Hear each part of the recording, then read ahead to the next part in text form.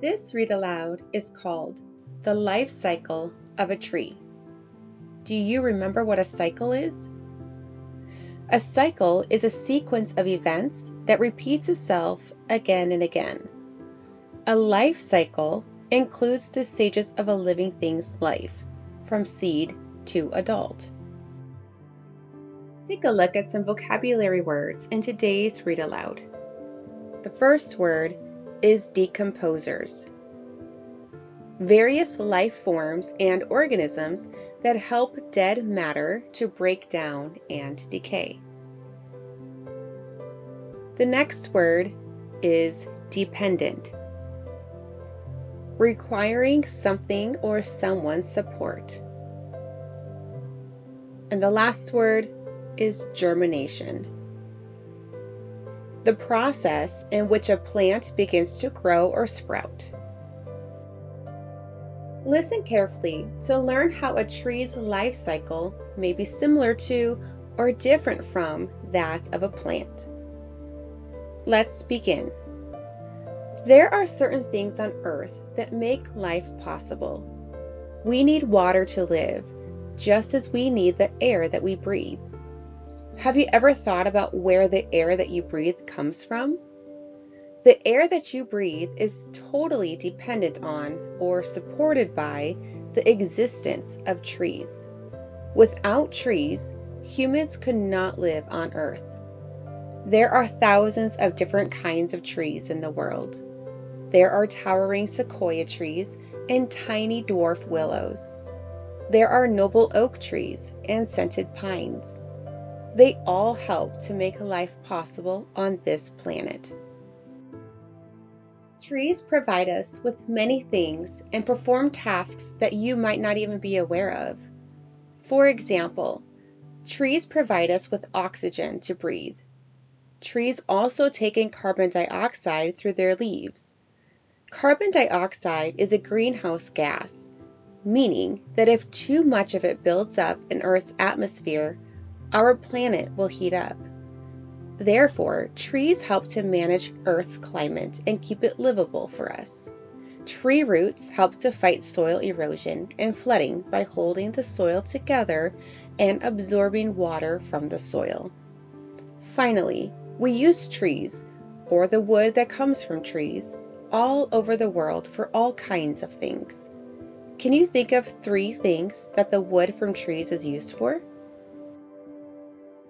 Let's review the different parts of a tree. Do you remember what the main stem of a tree is called? The main stem of a tree is called the trunk. All the branches of the tree grow out of the trunk. Tree leaves grow on the branches. The roots hold the tree in the ground. They not only hold the tree in the ground, they help to feed the tree too. Roots absorb water and nutrients from the ground. The water and nutrients travel up from the roots through the trunk and into the branches. Do you know why leaves are such an important part of a tree? Leaves are important because they enable the tree to produce food. Another important part of the tree is the outside layer called the bark. The bark protects the tree from outside forces such as heat, cold, insects, and bacteria. Trees follow the same life cycle as other plants. Just like that of a flower, a tree's life cycle begins with a seed. Tree seeds can be as large as tennis balls or as tiny as freckles. They come in various shapes and sizes too. They can be flat, smooth, bumpy, long, or thin. Tree seeds have 3 main parts. They are the embryo or egg, the stored food inside the egg, which enables the seed to grow and change, and the seed coat, which eventually falls off. Most seeds are carried away from the parent tree that produced them. Do you remember how seeds are dispersed or spread apart? They are dispersed in various ways. They are carried by animals, people, wind, and water. Wherever they land, they rest in the soil until germination begins. Germination is when a seed begins to grow or sprout.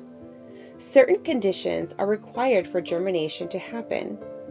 We have learned that in the temperate parts of the world, the seasons affect the life cycle of living things, especially plants. Therefore, when there is enough warmth and direct sunlight, as well as water from rain, the seed splits open and germination begins. This usually occurs in spring when there is sufficient warmth and rain. Once germination begins, the seed produces roots and search for groundwater.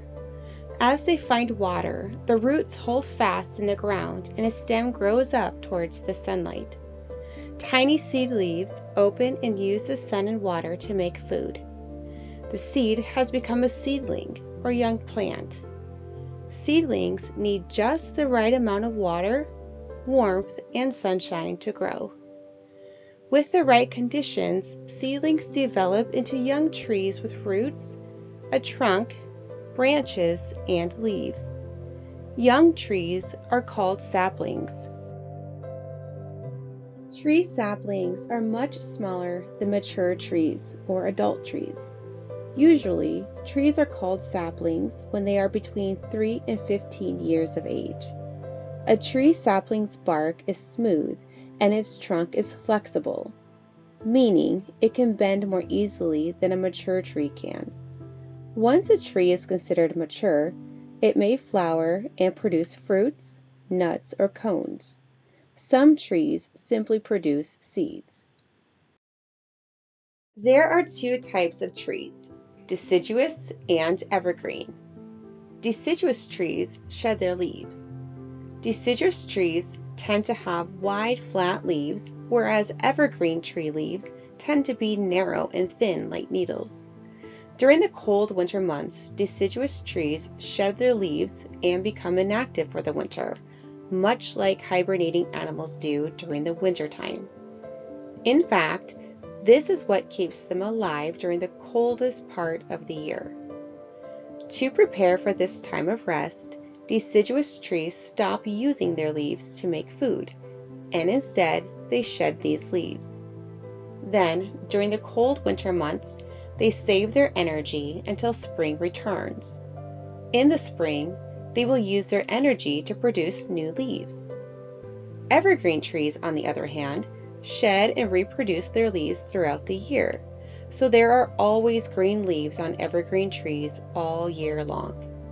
The cones of evergreen trees are its flowers. Unlike deciduous trees, evergreen trees do not shed all of their leaves at the end of fall. Instead, they use their leaves to make food all winter. How long does it take for a tree to grow to its full size? Well, this depends on a number of things. Different kinds of trees grow at different speeds. In tropical parts of the world, where there is constant intense sunshine and rainfall, a tree can reach maturity or become an adult in 30 years. In colder regions of the world, it can take 100 years or more. The length of a tree's life depends on many things. It will always depend on the tree having enough sunshine and water, but other factors can affect its growth and lifespan too.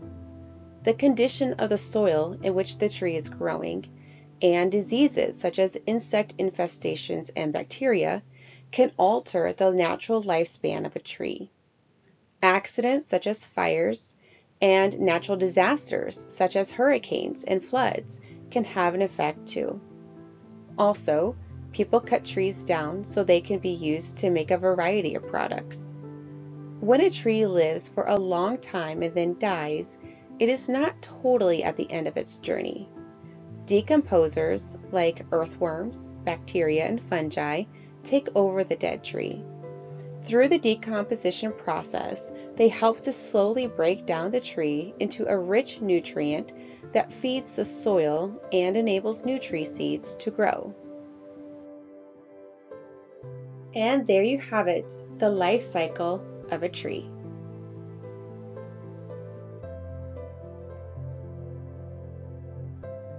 Here are some discussion questions. feel free to pause the video in order to allow time to think and discuss. What is the main topic of the read aloud? What are several things that make trees an important part of life on Earth? What are the stages of a tree's life cycle? With what does a tree's life cycle begin? When does a tree's seed germinate or sprout? When does a tree begin to produce flowers and fruits? What is the difference between deciduous trees and evergreen trees? What are the different ways that seeds are dispersed or spread apart that help ensure that a tree's life cycle repeats every year? Would it be easier for you to observe the complete life cycle of a sunflower plant or a tree? Why?